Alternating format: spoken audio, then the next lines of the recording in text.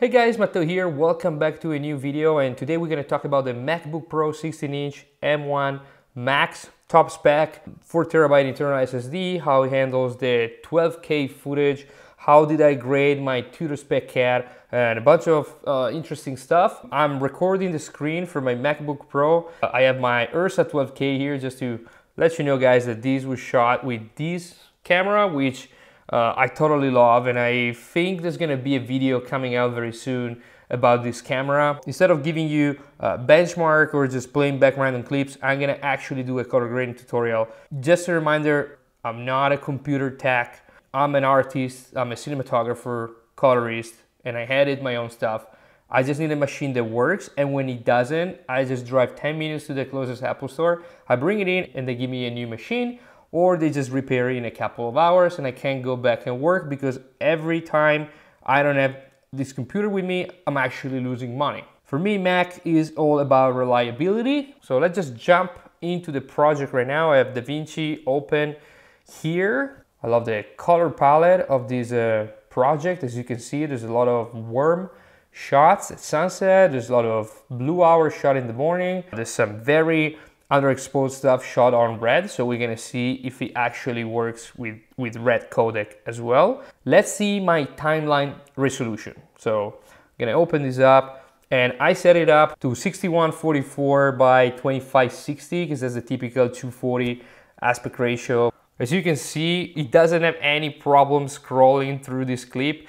We're talking about a file that was originally, we can see here, 5120 by 4272. Of course, this was anamorphic to X, so this is a massive file. And when we go here, when you think about it, we are in a 6K timeline, and I can stop any point and play it back. That's fine. Red codec, Blackmagic RAW, 5x1, working great. There's literally no lags. This is a red RAW clip, playing back just fine. As many of you know already, I'm not a huge fan of super complicated node structure. I try to get my look while I'm shooting in the production on set, so I have the less amount of work to do in post. That's my philosophy. If I need to do something, of course I do. Like in this case, as you can see, there's a 4-node structure where I went ahead and adjust some stuff that I'm gonna show you soon, but my process is pretty straight. I grabbed the right lens, I exposed my image as I wanted based on my battery Rec 709 LUT, the natural that I load into the camera, and I tried to get my colors right on set. Let's see here the very first clip. This is the flat image. I'm gonna pull it out full screen right here. This is basically my battery natural Rec 709 LUT. Let's jump into the raw settings here. I have a color temperature set to 6000, tint set to 10, which I usually don't have, but in this case, the image was a little bit green, which I really like because it reminds me a lot about the Alexa, but in this case, I decided to put it at 10. ISO was 400, which is great if you can do 400 on the Ursa 12K, because at 800 is the native ISO, but the lowest you are, the less noise you have. This camera could be noisy in some occasion, and we shot, of course, in Blackmagic film. I always select the highlights recovery because it's a super cool feature that I love in DaVinci. So the second thing I did, of course, my basic adjustments. So in this case, let's activate this guy right here. This changed quite dramatically the image from just the LUT only. From here, we went to here. And what I did here, I warmed up the image a little bit, brought down shadows, mids. My idea for this video is that I wanted to have the shot on the beach at sunset very warm, and the shot at sunrise, as you can see right here, these guys, cold, because I wanted to have a nice contrast. The other thing, of course, they were a little bit too dark, so I used this mask right here to bring them up a little bit. You can't really tell there is a mask in my opinion. I think I kind of fit it out pretty well. And the other problem was this part of the sky right here was a bit too hot in my opinion, so I decided to drop it down a tad. And this is the final clip. Again, nothing crazy. Another thing I have to say about this computer, I don't have anything plugged in right now.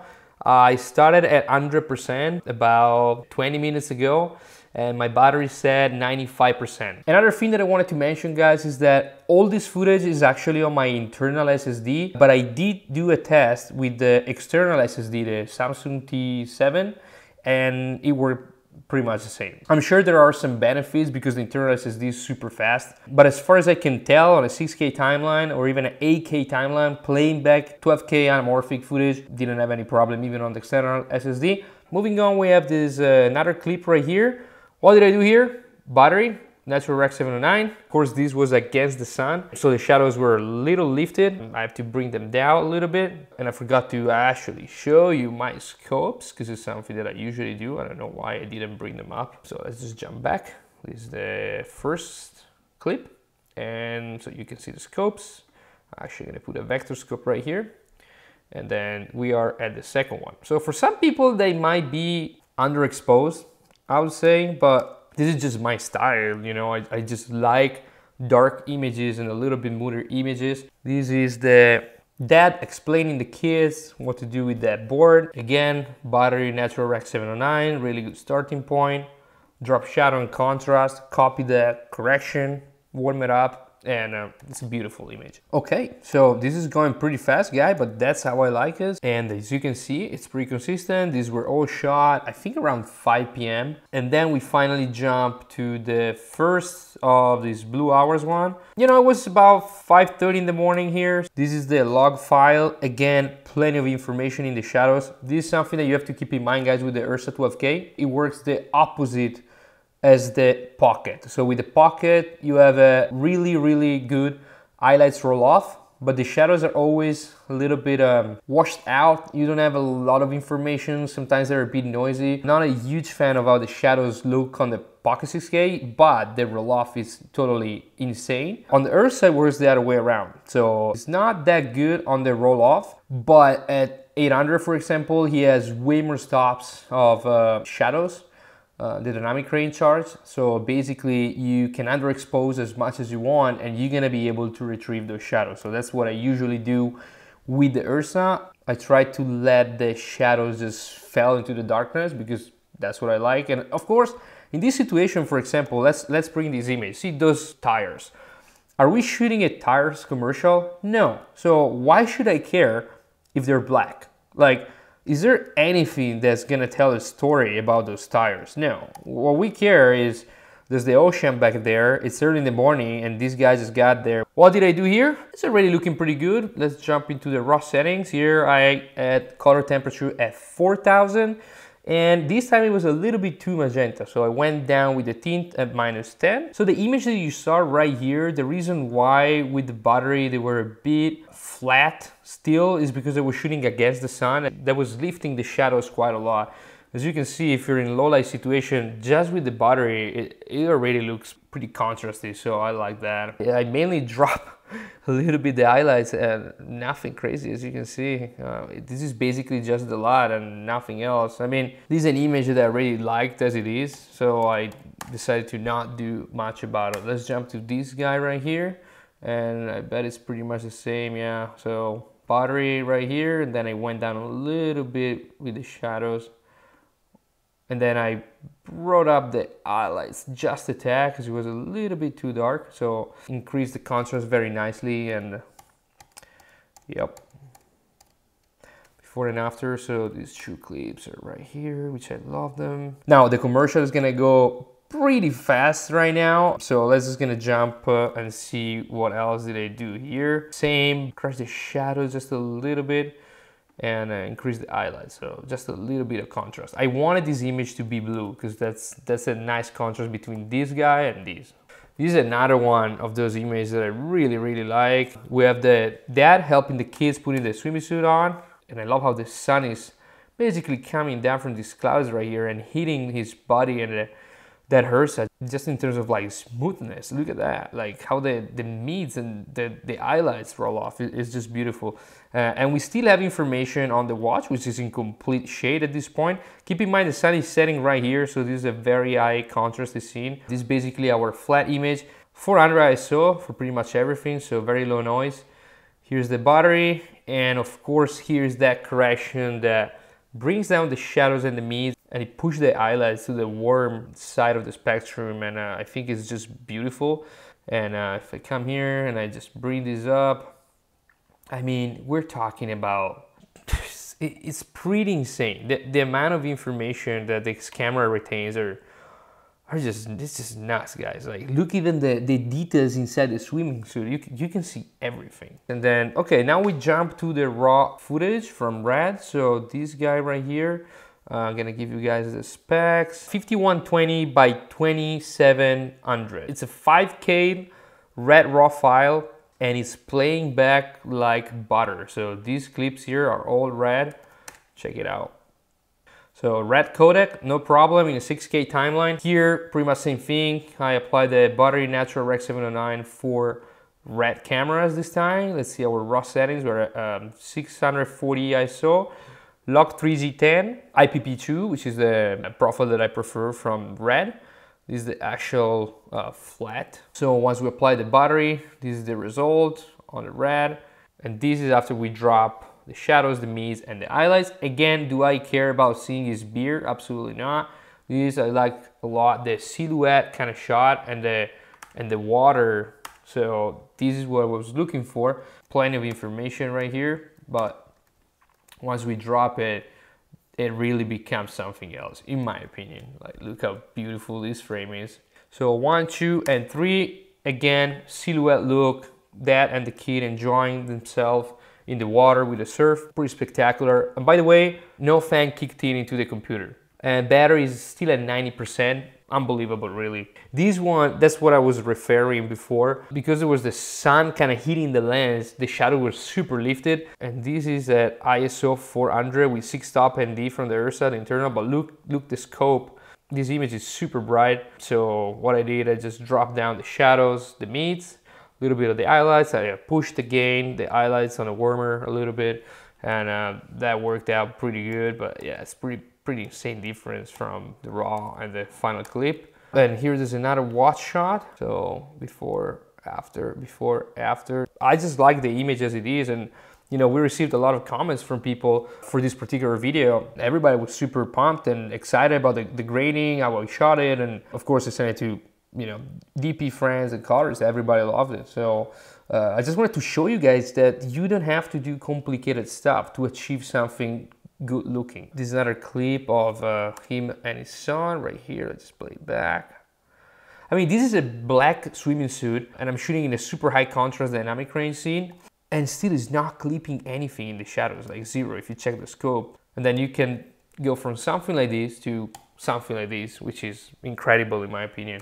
This is another one. This is probably one of my favorite frame as well. Let's see before and after. The adjustment without a lot. See, it goes a little bit warmer, and I drop some shadows. Again, plenty of information everywhere, so you don't have to be worried about them. And in this case, even if I drop the shadow, you still have details like right here. You can see the logo of the swimming suit, so that's great.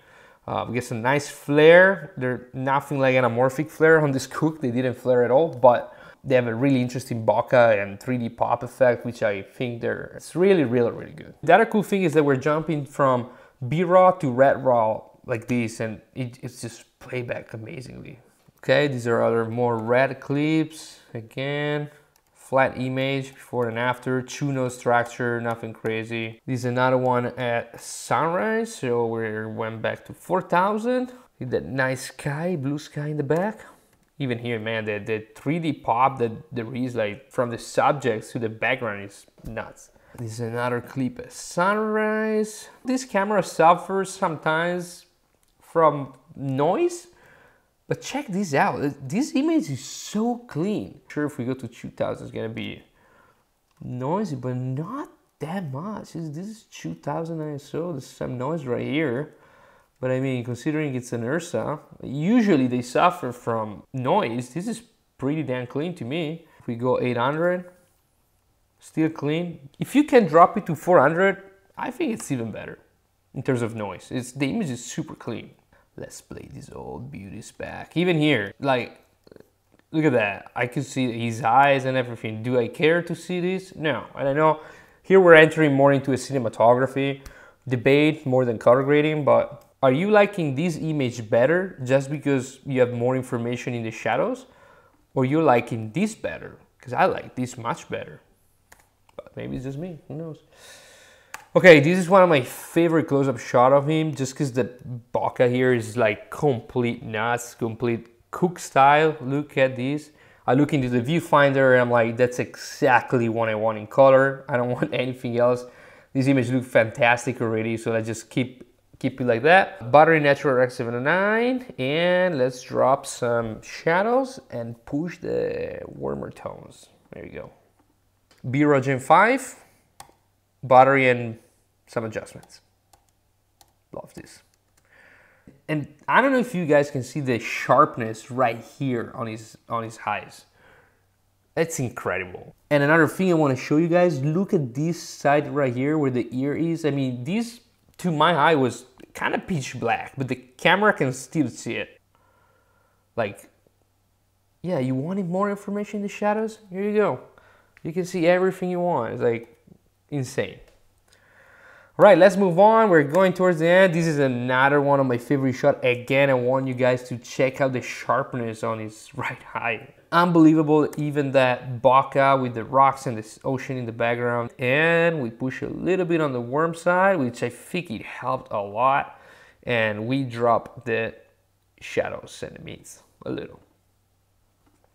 Even without any adjustment, it just looks fantastic. But so let's keep playing this back. This is pretty much the same. Again, this was pretty flat. Here I had to drop the shadows quite a bit in order to make it a little bit more interesting. So that's the final one. It goes down quite a lot. This is another of those shots where I can actually show you the insane amount of information you guys have with this camera. Now, check this out. Now here we are pushing it. And what does that mean? It means that there is some noise. Not even the sun is clipping in this scene. It's ridiculous. So here I really shot it underexposed because of course it was a little bit under in terms of shadows here. So there is some noise, which I think is pretty normal. But at the end of the day, once you apply the light, that noise just goes away. So this is actually what I was seeing in the viewfinder. Of course, I shot this thinking about the silhouette look. This is what I was going for. A little bit more adjustment. I just drop it, the mids, because that beautiful orange sky comes up only if you drop the mids. If you don't, it remains kind of yellowish, but once you drop it, it looks gorgeous. This is another beautiful close-up shot of the watch. Again, super tricky scenario because we have the sun in the back. This is a flat image. Here we have the battery. And here we adjust some contrast. I don't know if it's just me, but that noise doesn't really bother me too much when it's like this. I mean, this looks more like texture to me. It's not that horrible noise that we were seeing with the, you know, the 5D Mark II on this camera, but I think it works just fine. These are all sunset shot. This one too, check this out. Now, do I care to see his hair? No, of course not. What I care here is to see him passing the watch. And you can clearly tell that's a watch. And then we move on to the close-up right here. Beautiful. Incredible. We're still on the tuna structure, of course. And then we jump on this one. Again, another very difficult situation for any camera, pretty much. Watching this footage now that after when we shot this in May, I'm like, this baby right here.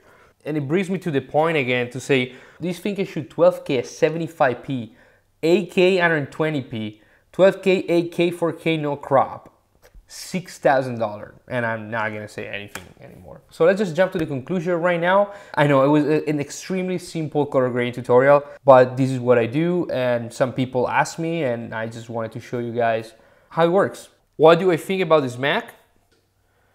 Look at this. Just look at the scrolling, and you know, we can watch this thing again on a 6K timeline. Just wanted to show you guys in playback. There's no smart render or anything. I didn't do any optimized media. These are just raw files. So what Apple did here, I think, is something pretty incredible. One thing though that I would say, I did try to do some noise reduction, and I'm gonna try right here with you guys before closing this tutorial. So if we go here and we apply some noise reduction, what I'm gonna tell you is it won't play back. unless you are on a 1080 timeline. It's not even playing back. Let's try to drop it to 4K. I'm just going like Ultra HD just for the sake of the test. Okay, in 4K with heavy denoise on it, it plays back at about 11 frames per second. Once we drop the timeline to 1080, now you're safe and you can play back your clip with a noise reduction on that I was never able to do before. So guys, at the end of the day, is it worth it? It really depends on your workflow, it depends what camera you're using, it depends on a lot of things. In my situation, being a Blackmagic Ursa 12K user, I'm also a Pocket 6K user, yes, it makes sense, because sometimes, even with the Pocket 6K with my previous computer, I was having a hard time playing back some BRAW files. I'm confident that this machine can work for potentially 5 or 6 years. The 4TB one, which is another point that I wanted to touch. I wanted to get a 1TB one, and then Tyler, he told me about that he was getting the 4TB. I was like, whoa, that's a lot of space. But then I realized that with this camera, when I'm on set, if I wanted to put a project on it and start editing right away, I can just drop the car on my MacBook and just edit on the go without having SSD plugged in and that kind of stuff. So, and I think those SSD are also very well priced. Another thing that I still didn't announce on the channel, or I just posted on Instagram probably, is that we're moving back to Europe next year. So it's gonna be a pretty crazy time for us traveling all over. And I needed a machine that I can just rely on. The display is beautiful, there's plenty of brightness, great battery life, that I can do professional work anywhere in the world. And lastly, I think where technology is bringing us is, it's pretty crazy. That you see me right now with this guy right here, that, I mean, it's big till a certain point. I don't think it's that big. I can fit this guy in a Pelican case with 2 V-man batteries and a battery charger. I can throw a couple of Leica lenses in my backpack. And with this guy right here and this guy right here, I can basically shoot a feature film on the go. Like, that's all I need. There's no more excuses, there's no more limits. It's the story that we need. Because in terms of technology and cameras and post-production devices, I mean, when you stop and think about this camera and this computer, what they can do together, I think it's crazy. We live in a pretty crazy time. All right, thank you so much for watching, guys, and see you in the next one.